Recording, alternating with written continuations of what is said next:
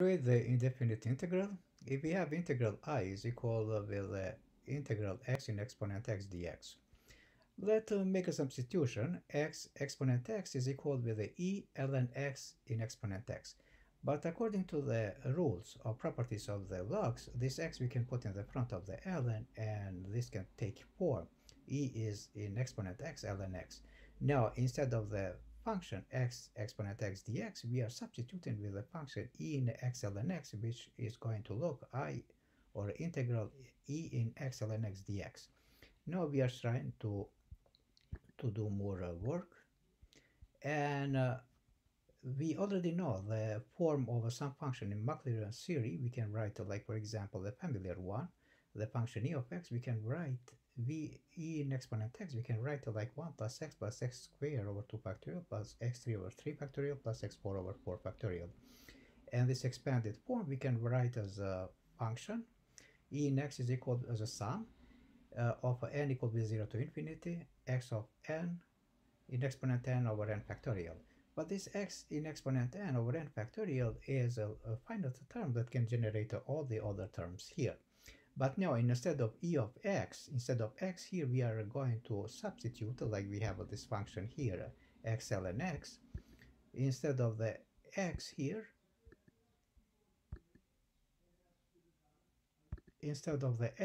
we are going to substitute with the x ln x. And when we substitute the x ln x, we are going to have 1 plus x ln x plus x ln x squared divided by 2 factorial plus x ln x in exponent 3 over 3 factorial plus x ln x in exponent 4 over 4 factorial.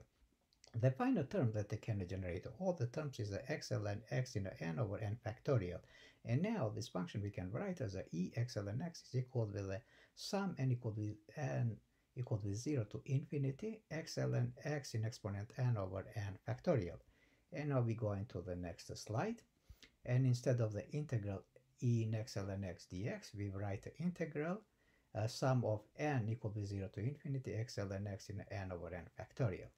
But as we see here, 1 over n factorial is a numerical value, and we can put in the front here, we can factorize as a sigma n equal to 0 to infinity 1 over n factorial. What remain inside the just variables with respect to x in exponent n, ln x in exponent n dx. And now we are making some substitution because we want to search for a more familiar integral than this one, because this one we cannot solve it. So let's make some substitution. Let the x is equal to the e in power minus s. Now if we are differentiating this equation both sides, dx is equal to minus e in exponent minus s ds.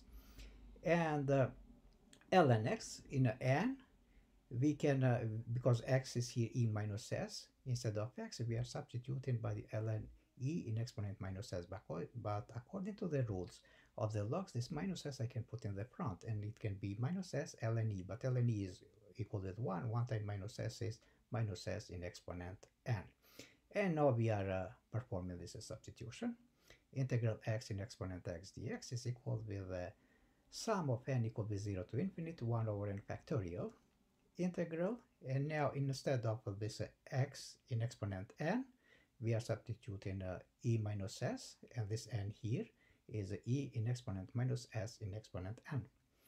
And now minus s in n. Now we have ln x in n, but instead of ln x in n, we write minus s in n. So we have here. And now instead of dx, so dx is here is equal to minus e in exponent minus s ds. We substitute it here, and we got this form now. But what we have now, we have a minus s in exponent n is a alternate series, and this because it's alternate series, we can factorize minus 1 in exponent n, and this minus here, what we have, we can factorize in the front, and it's going to look like it is in the next slide here. Minus, as I said, I'm going to factorize, and minus 1 in exponent n. This is alternate series. But and the rest, everything rest we are writing in the form how it is. It's just those minuses I put in the front. So, but because this is alternate series and is one term is going to be positive, negative, positive, negative. Even if I'm multiplying by this, is again is going to be negative, positive, negative, positive. The same alternate series. So this minus doesn't play a big role. That's we are taking away. So it looks more better. If I'm taking minus one in n and everything, the rest I will rewrite in the form how it is here. And but here we have a minus s in exponent n, and the base is the same, and here base is the same, e in minus s. So what we are doing here, because of the base is the same, and when we are multiplying, we write the base and we add the exponents according to the rules of multiplication. It's going to be e in exponent minus s and minus s. And minus s, if we factorize minus s, and it's going to be minus s times n plus 1 as exponent. And s in n I have here, so we are just rewriting the form of it is, and ds we carry here. So now what we are doing, we are substituting that t is equal to n plus 1 times s. And when we differentiate the equation, we get the dt is equal to n plus 1 ds. But now we want to see to solve this equation for s, how it looks with the relationship with the t. S is going to be equal to t over n plus 1. And if I wanted to solve for ds, this equation here, ds is going to be equal to dt over n plus 1. And now those substitution I'm going to perform here. But first of all, let me go into the next slide and to see how did I get e in minus t. Everything in the front I just rewrote this expression here. But here, instead of e in minus s n plus 1, n plus 1 times s, I substituted by t, and this get e in minus t. So we already have here e in minus t. And the other part was s in exponent n. Instead of the x, I write a t over n plus 1, but here is in exponent n. And t over n plus 1 in exponent n, what we already have here. And the last one, ds was dt over n plus 1. And here we have 1 over n plus 1 dt, or dt over n plus 1 is the same. And now we rewrite this part in the way how it is. And here we are going to do some work. E in minus t. And t in exponent n times 1 is t in exponent n. And when we multiply these two parts, this n plus 1 is in exponent n, and this n plus 1 is in exponent 1. Because the base is the same, I rewrite the base and I add the exponent. N is here, plus 1, and plus 1 dt. But here, n plus 1, we see is numerical value, and we are factorizing in the front of the integral, and this is going to be 1 over n plus 1 in exponent n plus 1, and e minus t, tn dt remains inside the integral. So now we have this coefficient in the front is a numerical value that we don't need to integrate, but inside this part we have to integrate. And we take just this integral for now, and we want to solve it and to see can we find some familiar integral. And now integral e in minus t tn dt. So we do some substitution. Let u is equal to t in exponent n plus 1. And when we differentiate this, we get du is equal to n plus 1 times tn dt. Then dt, if I want, for example, to solve for dt, when I divide everything by n plus 1 tn whole equation, we get that dt is equal to du over n plus 1 tn. And now we are substituting this. Instead of, for example, instead of dt, I'm going to make a du n plus 1, I already have here. And instead of t here, we are plugging u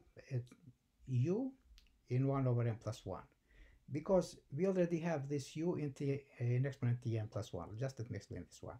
And when we multiply the exponent by the reciprocal 1 over n plus 1 here, n plus 1 will n plus 1 simplifies, we get just t.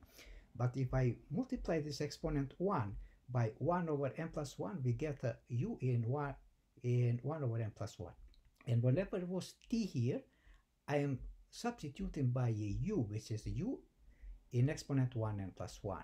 And instead of t is u in 1 exponent u in exponent 1 over n plus 1.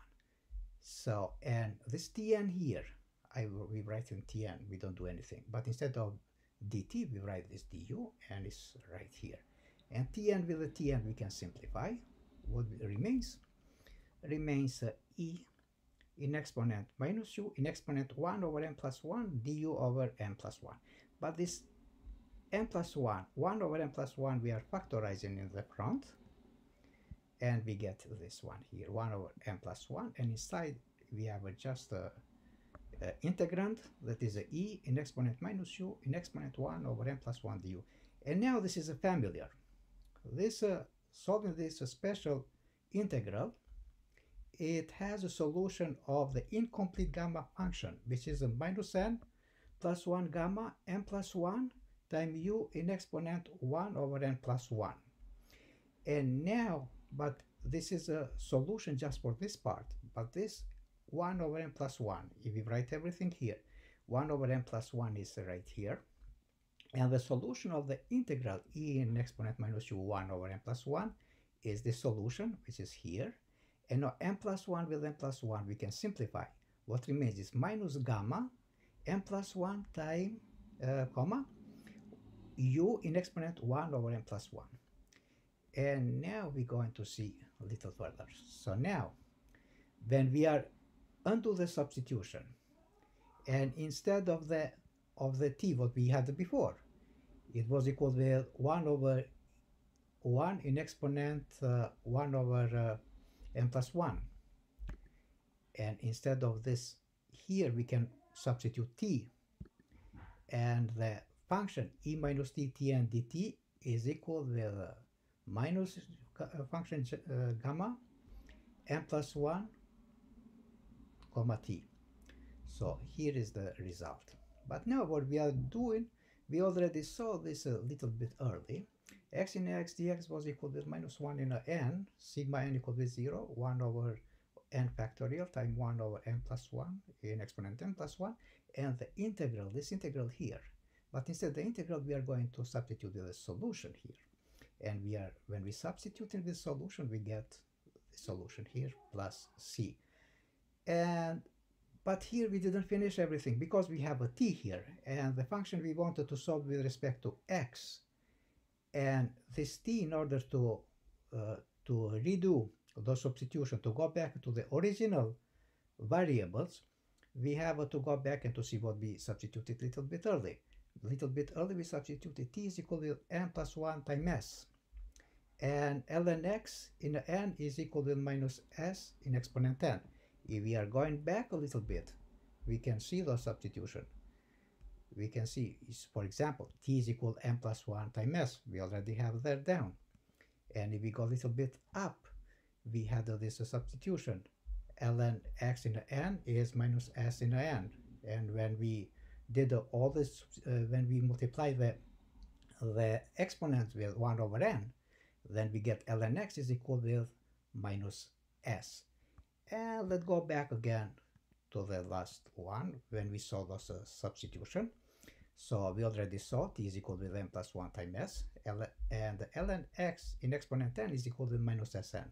As I said before, when I multiply those exponents with reciprocals, 1 over n, we get ln x is equal to minus s.